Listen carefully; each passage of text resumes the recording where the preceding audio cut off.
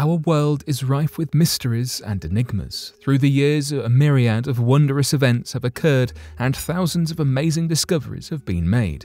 We can never be quite sure what lies beyond the horizon. Between archaeological wonders and the rapid development of technology, there is an unbound potential for our future. So today, here at Unexplained Mysteries, we'll be taking a look at recent discoveries.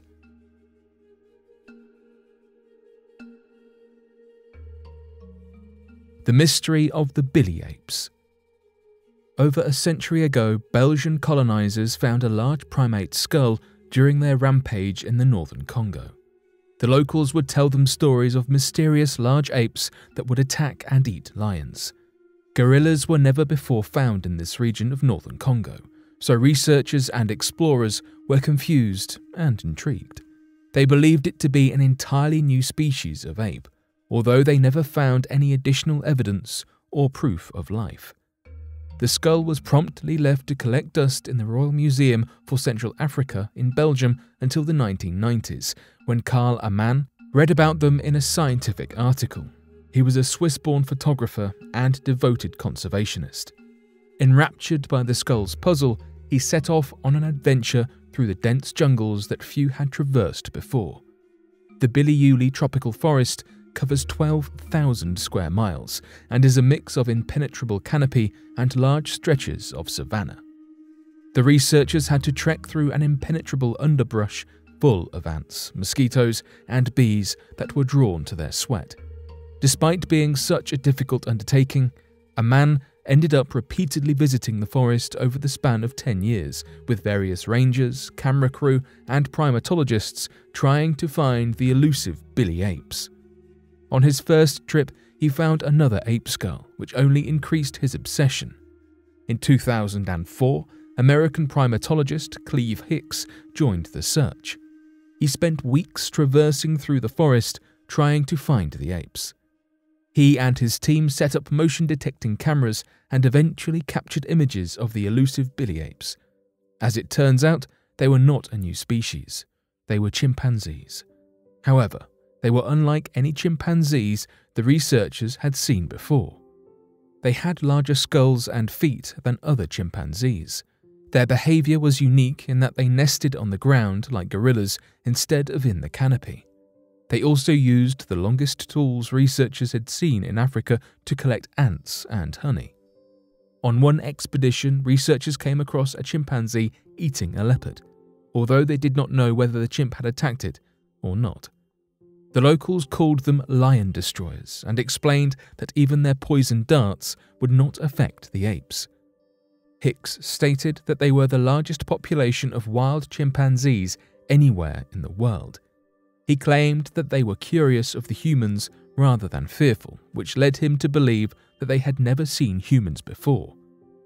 Those that lived closer to civilization would flee when approached, but the apes further in would gather close to observe before quietly leaving. Since they lived in such remote parts of the jungle, it was near impossible for poachers or any other humans to encounter them. Today, though, the forest is a hiding spot for many fugitives or rebel groups and is being turned into farmland.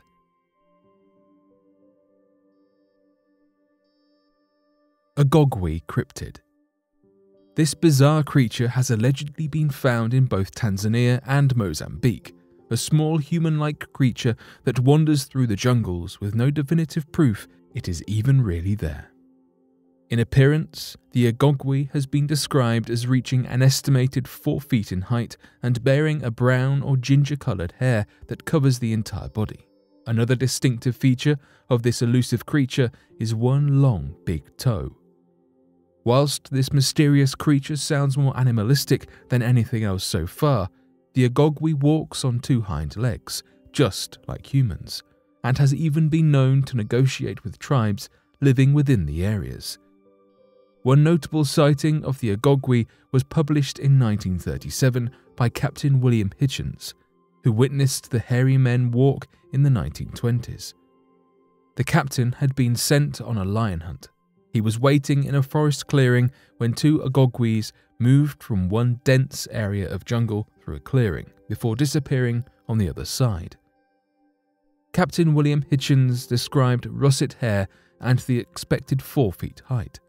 Feeling both fear and amazement upon seeing these creatures, the captain aimed to follow and find the Agogwe, but to no avail.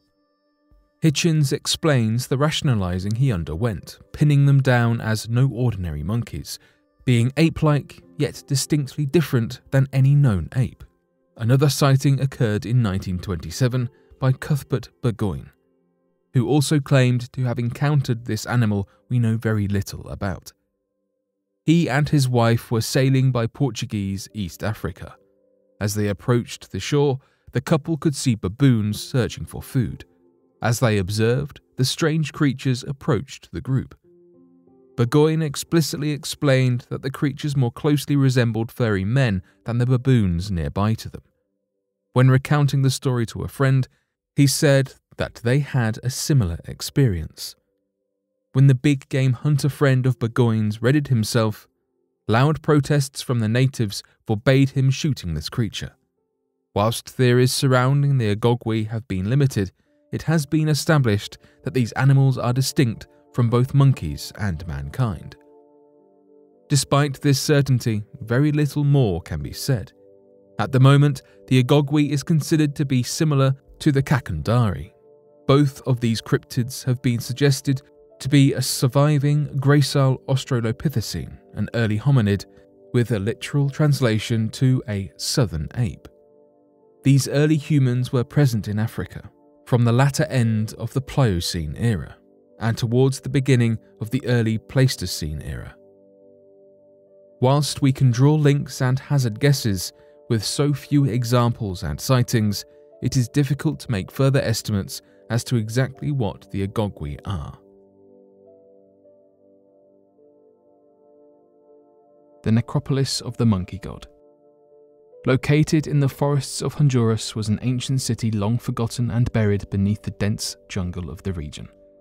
Discovered back in 2015, Douglas Preston and his team uncovered the lost city of the monkey god and went throughout the entire region in an attempt to understand the ancient culture, discover new mythologies, and make discoveries never before theorized about the region. Interestingly enough, upon flying over the region and spotting this ancient city, they appeared to have found evidence of a large opening in the ground that could have led to an underground city known as a necropolis in the region. Douglas Preston explains in his published book on the discovery that in order to reach the area, a team would need a helicopter to hover over the location as the team descended down into the large opening, a feat dangerous to accomplish that many archaeologists are not trained to do. While efforts were originally made to explore this locked ancient vault, the team soon realized they contracted a parasite that would bind to the mucous membrane of the individual and slowly eat away at their face. This led to the site being quickly abandoned, along with any future efforts at uncovering the secrets of the region. To this day, it appears no one is brave enough to confirm the sighting and reach this ancient underground city unknown by researchers of the modern day. Solomon Islands dragon snake. The Solomon Islands are rumoured to be home to the dragon snake, a flying creature similar to a dragon that allegedly spits fire. The dragon snake is thought to be found largely in coastal or mountainous areas of the Solomon Islands, as this is where the majority of sightings have occurred. This nocturnal creature has a rather poor reputation amongst us humans, as it is known for its hostility and has been determined to be the cause of any missing person cases and even some loss of life. It is a common idea that pterosaur cryptids are less than pleasant towards humans, a trend the dragon snake seemingly intends to keep. Often seen as a light source or a silhouette, the dragon snake is said to be bioluminescent, much like a jellyfish, in order to attract prey, such as fish and other sea creatures. The other physical attributes of the dragon snake include a human-like body, but with a generic shape that mimics that of a stingray, reaching 60 feet in diameter. A long tail is often shown to have a shape at the end, usually alternating between a triangular or diamond shape. With piercing red eyes and a green and brown scaly skin, the dragon snake certainly does not appear to resemble any life we can currently confirm exists. The most distinctive feature, and perhaps the most terrifying, however, is the dragon snake's ability to breathe fire. Accounts describe a fireball being shot, burning items upon impact. Accompanied by the silent nature of the beast, it certainly sounds difficult to escape this creature. The initial sighting of the dragon snake has been recounted in Gerard de Jode's 1593 atlas entitled Speculum Orbis Terrae, meaning mirror of the world. More recent sightings have been reported by Western travellers too. One fisherman allegedly saw the dragon snake flying overhead and made the ill-advised choice to point a torch at it, eliciting an angry response from the strange beast. The odd creature followed the fisherman to shore and supposedly aimed their fiery weapons towards the poor man. It has been claimed that the scorched and damaged paint seen on the interior of the boat is evidence of this chase. The dragon snake was said to then linger whilst the man hid, before eventually leaving. Another encounter of the dragon snake has been reported by Marius Borovon, a former RAAF engineer.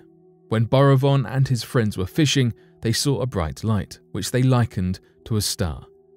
This light allegedly went underwater and emerged stronger, continuing to move over the sky until it was no longer visible over the trees. Within the span of 7 months, Borovon's group of adventurers saw the dragon snake 60 times. Borovon described the beast as a Star Trek warrior-type reptilian half-human man. Throughout the centuries, many people have proposed alternative explanations to explain this unusual creature.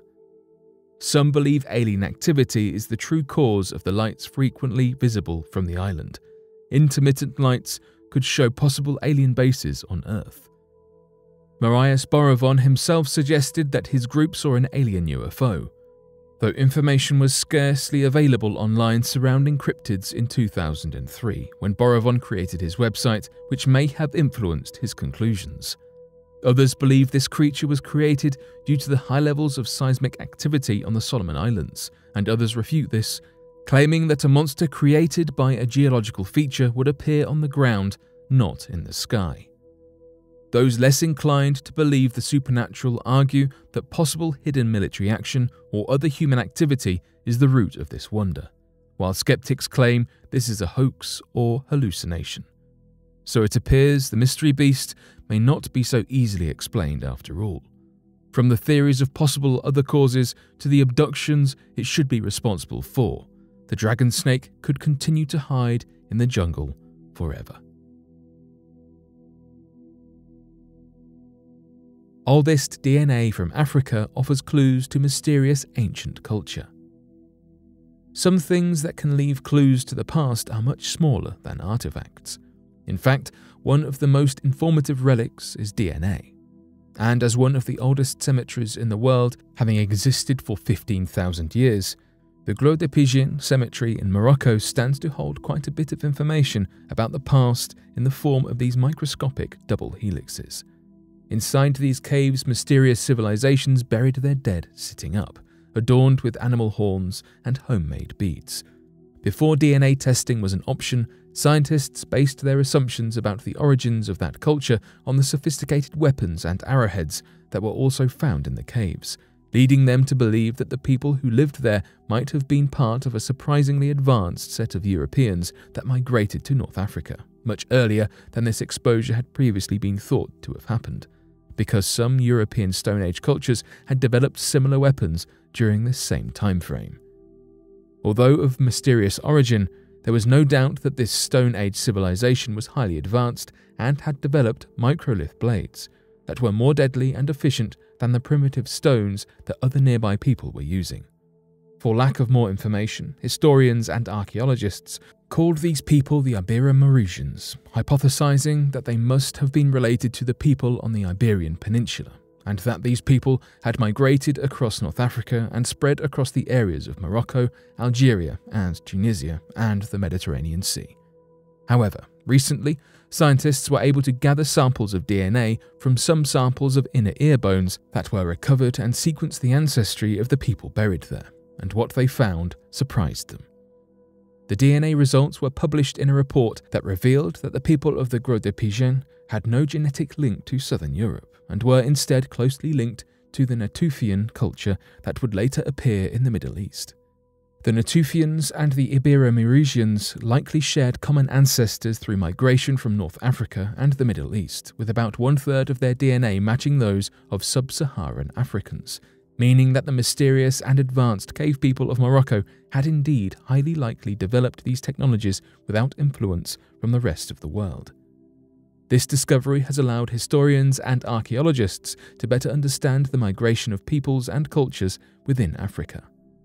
Before the Ibero-Mauritian DNA was sequenced, there had been no viable DNA uncovered from before the introduction of agriculture, and we were forced to simply make our best guesses about how people mixed and travelled.